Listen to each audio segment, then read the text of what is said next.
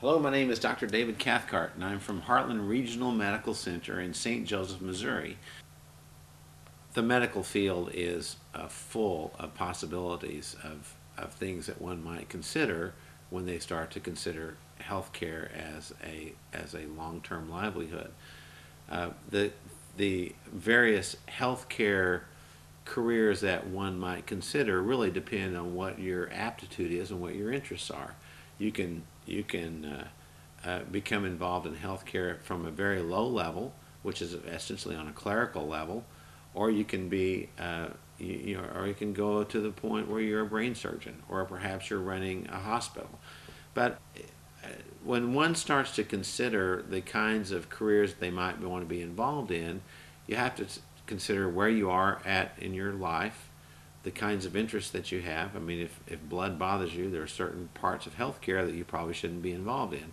On the other hand, if you're a numbers person, and you like dealing with spreadsheets and budgets, then maybe healthcare management is an area that you might want to consider. But almost all healthcare careers require at the minimum a high school degree, and most of them will require some sort of an associate degree, at least a 2-year degree or more. For example, you can get into transcription, which is dealing with medical records and transcribing the doctor's dictations for their visits with their patients. That can be transcribed. That kind of a degree is usually an associate degree.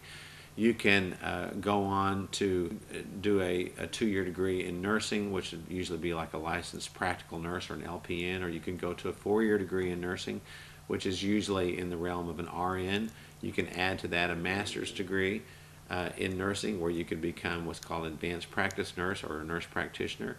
Or you can go into a different area altogether, where you can go into the healthcare management, and there's multiple careers with respect to healthcare management. We need people to run hospitals, and we need people to run clinics, make sure that budgets are adhered to, and that there's leadership that's given in that industry.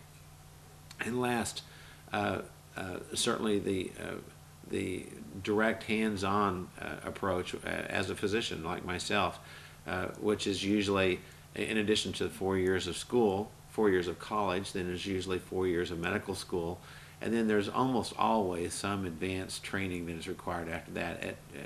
Anymore, it's at least 2 years, if not more, to do some sort of a residency. So the possibilities in healthcare are endless, and really depend on how much time and effort you want to spend from where you're starting right now, and what your aptitude is, what the areas that you're really interested in. Thanks for taking this time to explore medical careers with me. Again, I'm Dr. David Cathcart with Heartland Regional Medical Center in St. Joseph, Missouri.